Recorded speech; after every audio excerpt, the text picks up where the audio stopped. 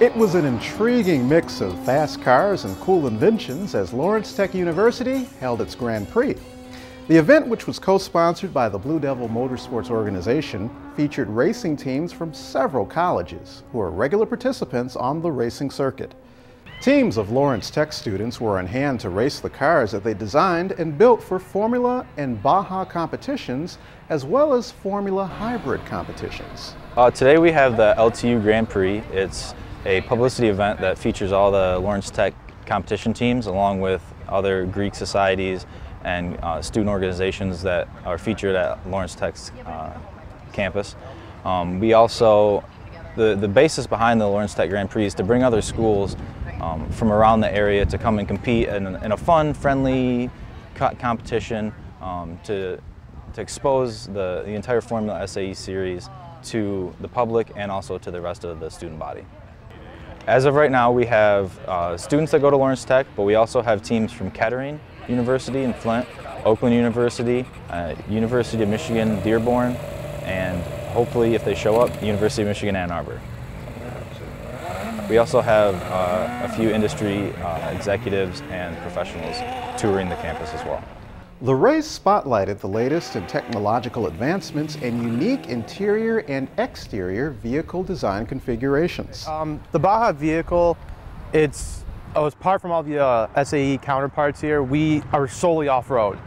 We don't go on the roads for anything. We are in the woods, we're in mud bogs, we're pulling vehicles, pulling sleds, stuff like that. That's what's unique about it. It's more based around the suspension of the vehicle than the speed of the vehicle.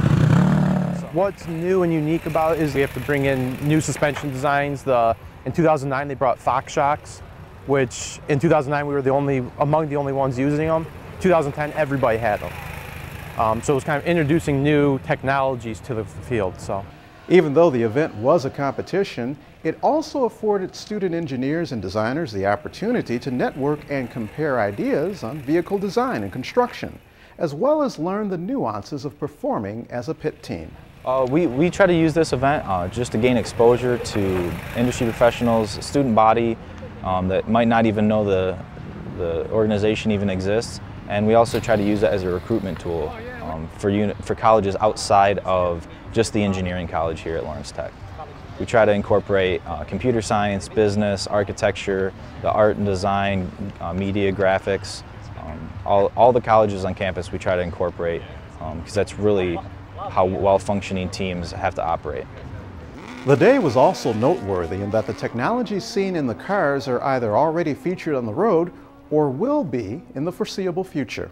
A lot of the technology that's featured in our Formula Hybrid vehicle is actually based off of an evolution of the Chevy Volt, where it is a true electric vehicle that propels the vehicle, and the only gasoline engine on the car is actually only to power a generator to recharge and fuel the electric motors. So a lot of the alternative energy that the hybrid team you will see in the future, as well as some of the advanced fuel injection and turbo technology we feature on the Formula car. The LTU Grand Prix is one of many events presented by the university that highlights the innovation and design talents of its students.